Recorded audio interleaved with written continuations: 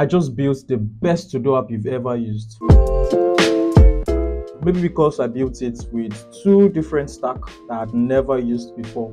I had to learn them both from ground up with Golang, building the APIs, and also using SvelteKit. SvelteKit is the framework, Svelte is the compiler. It's absolutely insane framework and I really enjoyed it. In this video, I'm going to be walking you through my journey. So I've been trying to get my hands around Go for a while now. I released a video last week talking about that. You should check it out. But I think I've been able to figure out certain concepts in Go now. And I think the most logical thing for me to do now is to build an API project. Basically to just help me tie up everything I've been learning here and there and just see if I'm able to understand the structure of the project and how things actually tie up. That's what I think I'm going to be doing. And I think I'm going to be building a to-do app. Howbeit, I'm going to be using a new front-end framework that I just came across. It's called Svelte. Guys, this is it's mind-blowing. Svelte itself is actually a compiler. It's not a front-end, it's not a framework as it is. SvelteKit is the framework that is built on Svelte. It's actually crazy. I think you guys should check it out. I really do not know much about it, but I'm going to be learning it. I don't even know where to start from.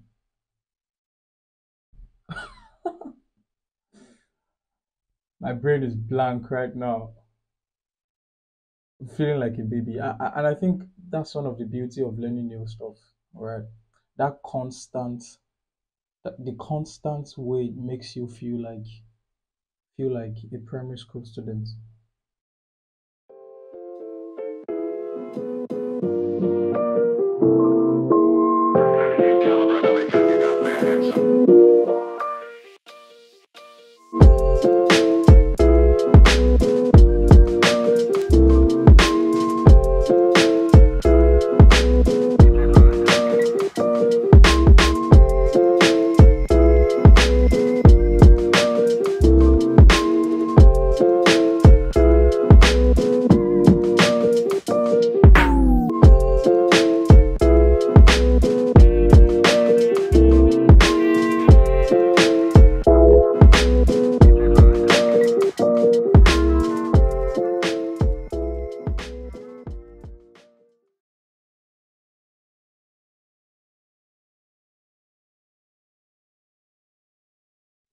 So I've been able to implement my CRUD methods. I've also been able to implement my models, right? So I think the next thing for me to do now would be to implement my handler and also my routes.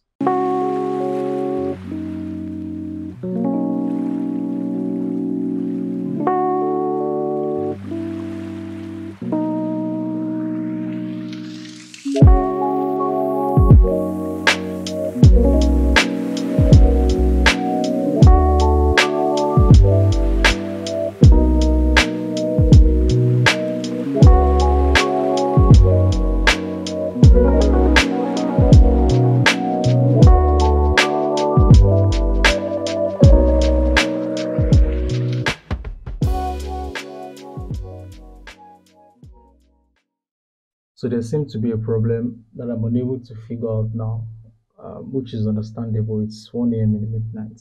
So I think my brain needs some rest.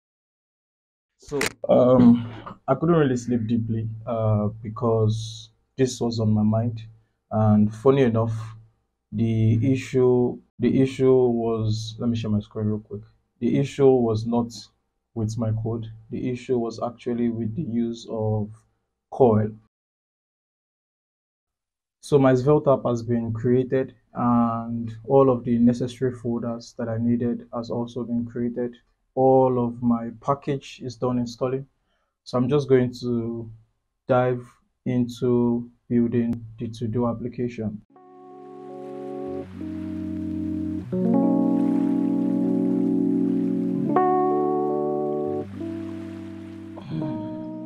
Literally feeling very sleepy now because I've spent tons of hours trying to learn SvelteKit and also trying to tie it up with a Golang to do API. But I'm just going to show you what the end product looks like, and just basically going to run you through um, the whole process just so you can understand how SvelteKit ties up together with Golang. And so this is what we have. This is the to-do application by Drink. I can just type in anything. I'm just going to use this because I've used it previously, and you hit enter and automatically it creates your to-do. We can also say um, call the store tonight. All right. So you keep doing that, and you basically just I'm just gonna add one more.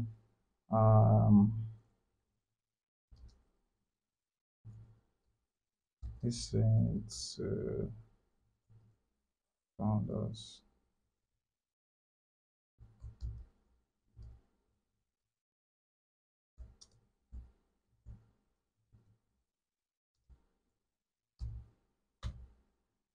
All right. So you see some features like time. You see some features like listings. All right. So you could also change the view. Look at this. Look at this. How magical this is. See how this looks, right? Can easily change the view of the to-do application of the listing of the cards. You can change back to grid and it goes back to grid. You can change back to this and it goes back to this. Very cool, man. Very cool. And once you're done with your to-do, you can easily cancel. You can cancel your to-do and you notice that the times actually change. You can also cancel your to-do. You can get it out of the way and then you have this too. You can do this. You can cancel the to do, you can add more. Basically, your SvelteKit has the normal folder structure thingy, just like your normal front-end application would do, right? So the major things actually happens within the source folder, and the way I designed the to-do application was such that we have a top-level page. The top level page is what contains, there are three major structures within your SvelteKit applications. You would usually have your script, you would have the body, which contains your HTML, and you would have the style.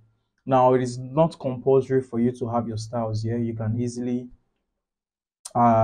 segregate where your style should be, but the most important components within your SvelteKit application is usually your script and your body, basically. And if we go into that, go into the lib folder, we have the components folder. In components folder, I have my to-do cards actually. So the to-do cards is just also like your regular components. All right.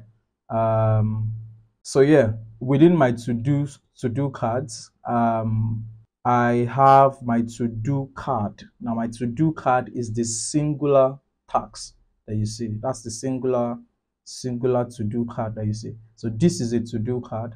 This is a to-do card. This is my to-do cards. I can just show you what that looks like real quick. This is what my to-do cards looks like.